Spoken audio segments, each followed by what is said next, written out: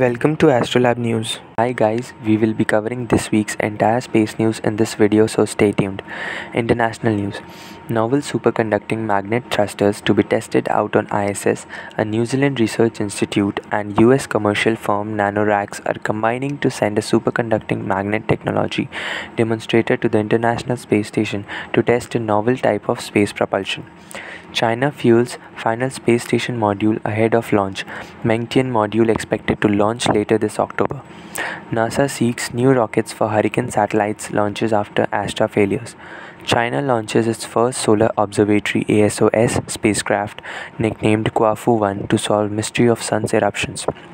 NASA eyes November for launch attempt of much delayed Artemis 1 mission. Russian cosmonaut takes to space from US for the first time in 20 years despite tensions over Russia's war in Ukraine. The James Webb Space Telescope captures the birth of a distant solar system in a famous star-birthing Orion Nebula. National news. India's heaviest rocket GSLV Mark III will make its entry into the global foray on October 22 to launch the British startup OneWeb's 36 broadband satellites from Sriharikota spaceport. Thank you.